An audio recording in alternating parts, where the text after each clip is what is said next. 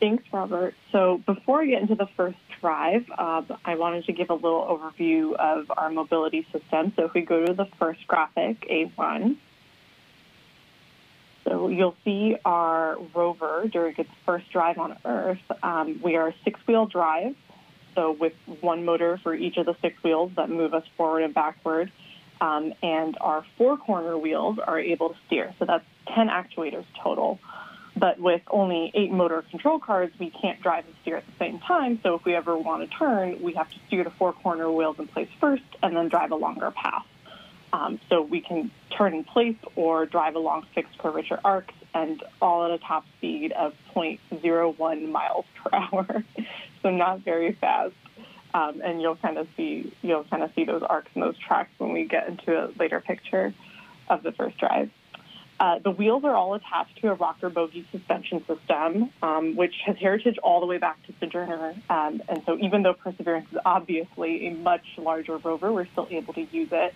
And with our suspension design, we can technically drive over rocks that are about 1 wheel diameter in height while still keeping the rover chassis leveled.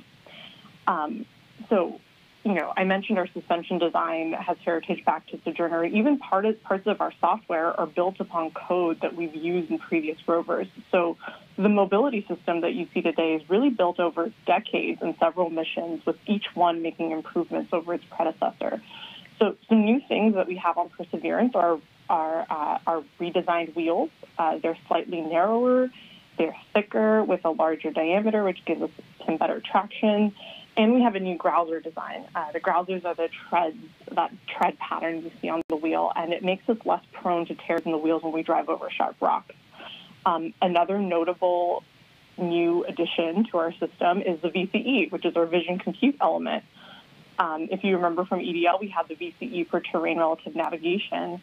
But now that we're on the surface, we've repurposed it entirely for the surface mission to process imagery for mobility and help us with our autonomous navigation. So that same electronics box, because we can't physically change anything on it now that we're on Mars, now has a brand new software installed on it, and it's ready to go for driving thanks to our incredible VCE team. So that was just one of the things that we did in preparation for our first drive. If we go to our second graphic, A2, we also did a sphere actuator checkout. So I mentioned each of our four-corner wheels are able to turn. We commanded each of those 4 wheels through a 30-degree range of motion while monitoring motor performance and suspension angles. And it went really well. In certain cases, better than we expected. We saw some performance, but in some cases was better than we've seen on Earth driving in the Mars yard. And whether that's from the underlying terrain or, the Mars gravity, we're not entirely sure, but it worked beautifully, and we were so excited to move on to the first drive. So if we go to A3, you'll see what our first drive actually did yesterday. So our plan, which executed perfectly, was to first drive 4 meters forward, that's about 13 feet, make a 150-degree turn to the left, counterclockwise, and then back up about 2.5 meters, about 8 feet. And then during that drive, we took a pause to image the touchdown contact patch on the tires. So where the tires made contact, or the wheels, I should say, where the wheels made contact with the ground when we landed. And also throughout the drive, we took some images from the nav cams and processed them on our VCE to kind of prove that software pipeline that feeds images into the VCE for perception and image processing. So our first drive went incredibly well. If we go to A4, you can see the wheel tracks that we left on Mars. I don't think I've ever been happier to see wheel tracks, and I've seen a lot of them.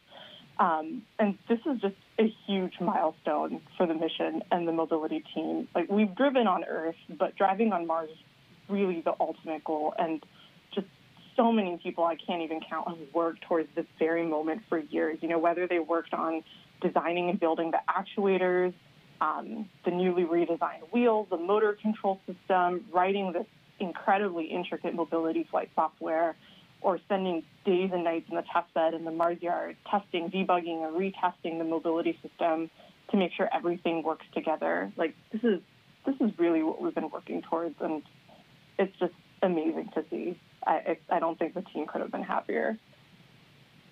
So, looking ahead, we're going to do some longer drives. This is really just the beginning. Now that we've showed that we're able to drive and we can do this, our mobility system is capable of doing so much more. We still drive at 0.01 miles per hour, same as Curiosity, but thanks to our improvements on our AutoNav software, our enhanced navigation software, and our new cameras, we can really drive 5 times faster than Curiosity, and we're capable of averaging about 200 meters per stall. And that's also partially due to the VCE, which offloads the burden of image processing from the rover's main computer. We're able to think while driving. So in other words, Perseverance can walk and chew gum at the same time, is a phrase we kind of like to use. And so we're able to take a stereo pair of images, process those images on the VCE, identify hazards in the terrain, and choose a safe path forward, all while the wheels are still turning and moving forward. And so this means we can drive longer in the same amount of time, and we can have less time planning drives and driving on the surface, which means more time to do science, which is why we're there in the first place.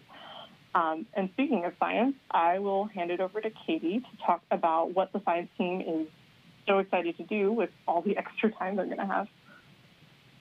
Thanks so much, Anais. If we